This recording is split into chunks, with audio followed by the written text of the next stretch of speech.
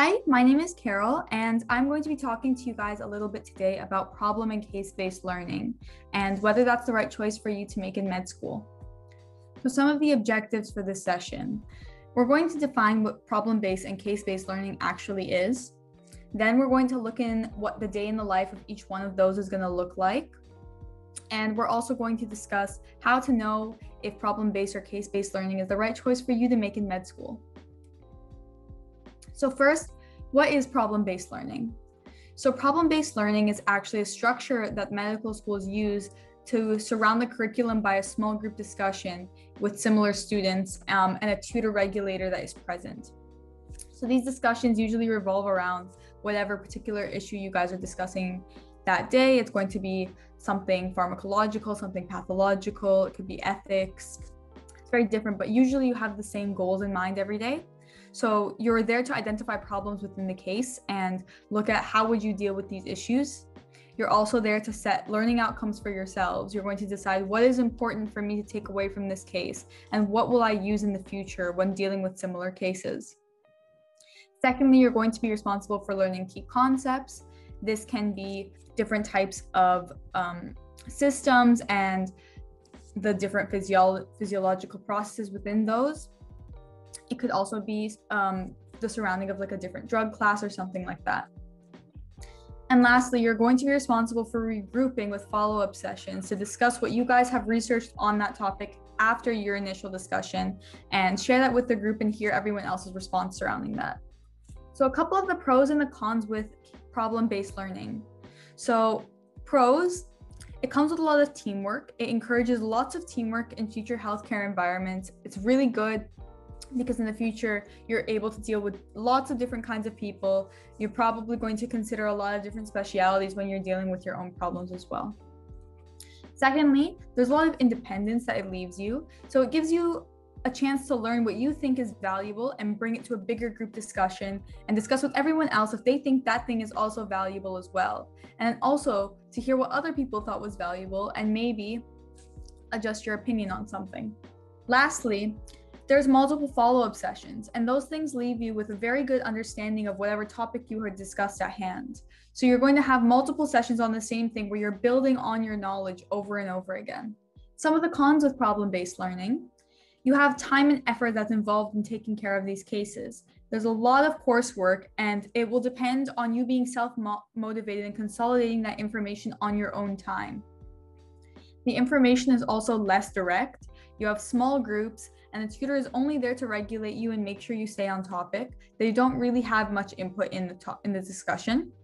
And additionally, there may be a bit of a knowledge inconsistency between your group and another group, depending on what you thought was important in that case, what they thought was important, and further where you got your research from and how this group responded to that. The last con of problem-based learning is that you are a bit dependent on your group at hand. So your group, it depends on them being interactive. It depends on them bringing information as well as you and their willingness to learn and hear you out. It also depends on how much research and hours people are willing to do outside of their own coursework and their timetabled work, because that's going to add to your learning as well. So it's not just on you to bring all the information to the table. Next, we're going to discuss what case-based learning is. So case-based learning is also another course structure that surrounds patient cases at universities. So there's a variety of different learning styles that are incorporated in the course. So you have seminars and lectures. You also might have small group discussions. You'll have clinical skills labs. You'll have anatomy labs. There's a lot of different things that are brought together for this one. Some of the goals for this course are to prepare you for clinical practice. You go to clinical care very early on. You start clinical skills very early on. So it prepares you for your future life as a healthcare worker. There's a lot of clinical thinking that's involved. So you think about differential diagnoses, what kind of tests you're going to be running for specific patients in seminars. You're going to discuss with a group of people, and then you're going to figure out what is actually correct and why you thought the way that you did. You're also there to review learning outcomes. So you're given a learning outcome and you're expected to know that learning outcome by the end of the session or how to describe it at the very least.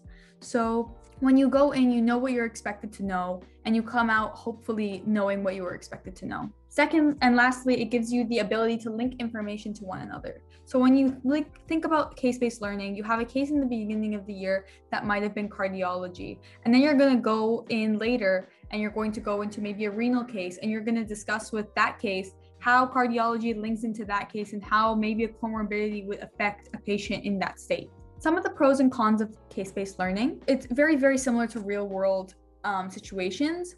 You have placements alongside your coursework to allow you to apply your medical knowledge in an actual real-world setting. You're going to be able to examine patients who actually have pathologies, so you'll be able to see those signs in real life. Secondly, you're going to have a better memory associated with it, because it has been proven that association with real patients, or what the case has told you is a real patient, allows students to better remember information because it's linked to someone and someone's experiences that you heard about. Lastly, the information is chunked together, so there's a lot of chunk and check that goes on to make sure your information is well understood. You'll have like a lecture on something and they'll chunk and check in there. You might have a seminar if it's a really important topic on it, and they may as well chunk and check in there as well. For the cons of case-based learning, you have a little bit less focus on medical science. There's reduced emphasis on system learning and the principles of medical science. You also have less professor interaction. There's greater emphasis on small group discussion, but it also means you have less direct time with tutors because of lectures and things like that as well. And there's a lot of pre-work that goes into being able to understand the lecture. So in order to get what's going on around you, you really need to look at it before you go in, so you're not completely lost.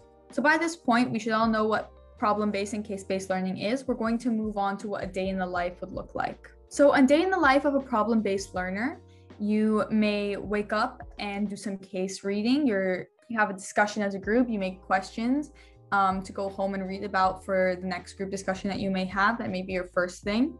Second, you will go home and research those questions that you made in order to bring it to the next group discussion, and so that you're prepared for your peers when they come with their new questions. You're going to be reviewing the knowledge throughout flashcards, perhaps for an anatomy session that you have later that day, and then you'll go and attend that anatomy session. So you might be learning about blood vessels and hearts. You might be prosection or dissection, it depends on the medical school. You could be covering basic life support somehow throughout that day, covering CPR and a circulation and airways approach.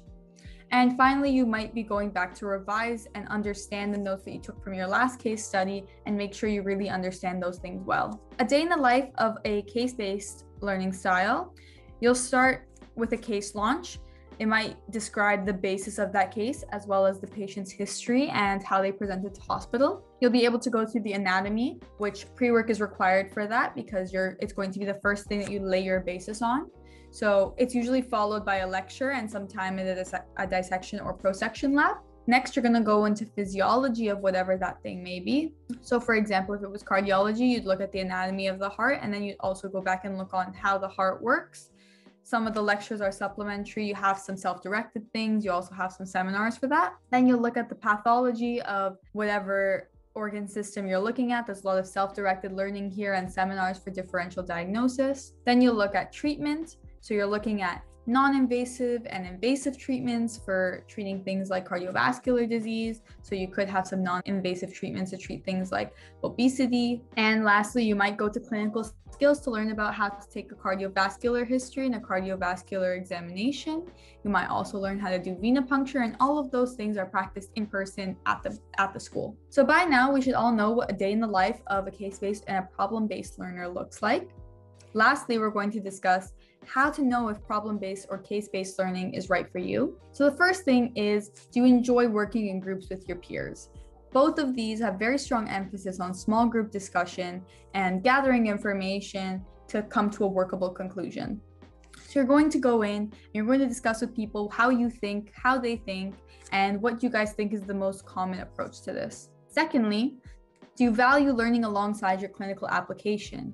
You have patients that you go to see in hospital, and you're going to end up learning with them and using your practical skill set to be able to go and examine those patients and learn for the future. And lastly, Do you enjoy independent learning? Do you learn well alone and have good self-motivation? You tend to have a good self-motivation in these types of courses because you're required to go home by yourself and do some research either before or after you go into that small group discussion. As well, are you willing to be proactive and take charge of your learning? Because otherwise, this might not be the course for you. And now we should have discussed all of the objectives for this session. Thank you guys so much for watching. We really hope it was helpful and it'll help you decide where you want to go to med school.